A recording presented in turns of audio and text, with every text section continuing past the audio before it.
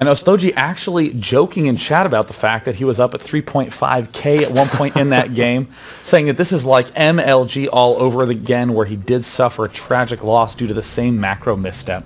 Well, we have TT1.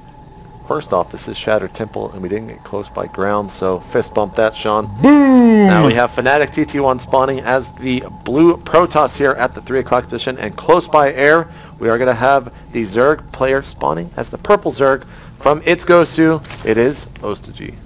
And I think that's very important to note that Ostojiy is going to be very happy to see that there's a Protoss here. It's going to be a pretty typical macro game at this point. I think a lot of Zergs do like this map if there's no close spawn. In particular, these destructible rocks at the back where you can get access to the third and then eventually access into the main. That is one of the most important points on the map. Zergs must take out those destructible rocks. Now, what is Ostojiy going to be doing? Is he going to be going for that 15 hatch, or is he going to be getting that quick gas, that quick spawning pool, getting the speed up, and then taking the expansion? I would probably assume that it will be to go ahead and get that pool and the gas down. We don't want to. He doesn't want to fall victim to any forge pylon trickery that sometimes Protoss players can do if they see that 15 hatch.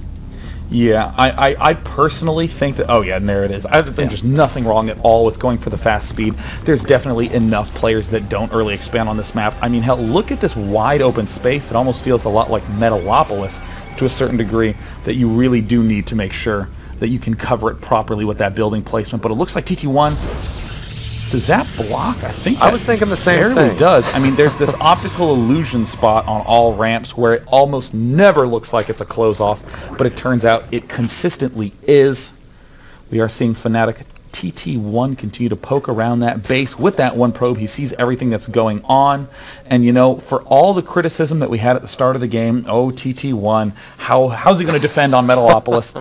TT1 really knows his stuff. He has only early expanded in almost all of his PvZs for over a year now. So I think he's probably the most experienced early expander in the business. Going back to that forge just a little bit, for some of you newer players out there, if you do want to check if something actually completely walls off, pull a probe onto the other side, try to click on the other side and see what the shortest path the probe picks is. If it doesn't go through the top, then it actually will block off. And I love the fact that Protoss players are starting to put pylons at the closest choke point behind their mineral line to make sure that nothing can run all the way around. We saw TT1 do that last game, and Kiwikaki do it once before as well. It's like you say, JP, you're only going to lose to that once. Yep. There was one game where Zerglings waltzed right into TT1's base, and he said, that doesn't feel great at all. Let me make sure that never happens again. And as we see the double photon cannon defense getting set up, and as we have seen from the previous game, he knows exactly how to hold this off. Zerglings now making their way to the front, where we have a nice wall off, and one gas for TT1. Like this delayed probe over on the left side going into the main now after he scouts the hatchery going down at the natural of Ostojiy. He's going to see exactly what is going on. Will fall. Doesn't see any roach warren or anything like that. Total of 6 lings right now for the Zerg player right outside of TT1 base. But those 2 cannons, or 3 cannons now, actually will make sure that he does not come anywhere near that nexus or that forge. Yeah, this is a super solid defense. Almost certain that if he even had enough Mr. Stretch Armstrong pylon space, that he would plant the cybernetics core there. We don't see the core planting yet, instead favoring getting those early cannons. Now, Ostojiy actually needs to time this out quite exactly. It's quite, oh my god, the Zerglings just march right into the main anyway. For all our lauding of the protection at the front, in the units lost tab, we do see that 4 units have been picked off. That is 4 Zerglings. Ostojiy, oh my goodness, has marched directly into the main. This is the exact opposite of what TT1 wants. This is going to be a huge annoyance. Although he might not be killing any probes at the moment, he's making sure TT1 does pull those probes off to either attack or to keep them from dying. Good. He's trying to pick off the little ones that do get left behind. He's going to go ahead and try to get some of those from the gas. And all the probes were just pulled, but still 4 lings do remain. A Zealot is about to pop out there from the gateway at the natural. And is he going to use that to wall off? Yeah, it looks like he's going to try to completely wall off there at the natural instead of dealing with those lings in the main. Yeah, this is actually a really dangerous spot for TT1. There was exactly one crack in that defense, and Ostojiy abused it perfectly, and he didn't even abuse it with that many Zerglings, just 8 Zerglings slipped through. We see 6 are dead, and the units lost tab 2 are alive, and in the meantime, here's that fragile spot that I was referring to. Ostojiy really needs to make sure he does not miss a single larva inject, that he does not forget a single drone, and it looks like a little of that may have happened for Ostojiy, so though he broke in, his advantage is not nearly as good as it should be. Another extractor being put down there in the main evolution chamber as well. He knows exactly what TT1 is up to at the moment as the last Ling gets taken out there by that Zealot. Overlords abound all the way around TT1's north part of his base, but one of them has snuck over here to the natural. It's going to move in for just a little bit, see exactly what's going on, and fall back. Stalker's about to pop out. It can definitely kill this Overlord, and that will actually put Ostojiy into the red supply. He's currently supply capped with 700, 600 minerals. Does have a spine crawler going down, but he's continuing to drone this entire time. Is that Overlord? No, that Overlord's definitely dead. So yeah, this Overlord is super, the deadest Overlord ever, but is he going to be killed by the deadest Stalker ever? Oh, Ostojiy controlling this really well, but only manages to do a little bit of damage, and will he get it? It looks like he's gonna at man. 12 health, the Stalker stays alive. TT1 always happy to get that little edge, but 4 more Zerglings are going to come in. Will the cleanup crew be effective? No, they're heading right back home again. +1 for the Zerglings, but we don't see a third hatch anywhere for Ostojiy. He's starting to work away at these rocks, but he really would have liked to build that third much earlier. It's going to be rough to defend this big 5-gate plus robo push incoming for TT1. We also see the +1 weapons being upgraded for TT1, so it's going to be your pretty standard push that a lot of Protosses have been doing. Roach Warren got halfway complete. Ostojiy's lair is almost complete there, about 90%. Still though, like you said, he only has 2 hatcheries. He has 1,200 minerals currently, so we are going to be seeing a hatchery immediately go down when these destructible rocks do indeed fall to those Zerglings. One thing that Ostojiy is doing is having great creep spread, almost stretch out into the middle of the map. Ooh, but this is going to be very dangerous. We see the burrow and speed, the classic gateway defense mixture, but the observer is also popping out as well, and this very awkwardly placed pylon is going to be extremely difficult for the Zerg player to spot. The 6 warp gate, no doubt, will be able to do plenty of damage, but TT1 not trying to win immediately, gearing up to try to take down these destructible rocks as well. While this giganto push is going on, he can take himself a 3rd base, and if I'm in Ostojiy's shoes, I'm immediately going to start producing nothing but roaches, and I am actually quite uncomfortable about this in Ostojiy's shoes. I really wish that I could be droning right now. Well, he is currently droning. He's also making a couple of blings. There's the infestation pit. He leaves the rocks at 20, goes back, makes sure that they are actually dead. He can now take his 3rd with ease. Robotics Bay going down very, very quickly there from TT1. He wants to get those Colossus out on the field. Immortal currently out from that first robotics facility, and not sure what that was that just died. Sean, can you make a quick recap?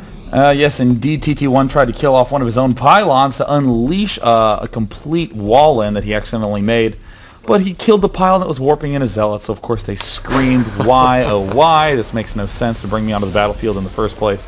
Now that we have that robotics bay down, it looks like, wow, TT1, interestingly, not going to be going for any big attack. He's actually taking a 3rd fairly early, but Ostojiy knocked down those destructible rocks. This was that key attack point we mentioned earlier.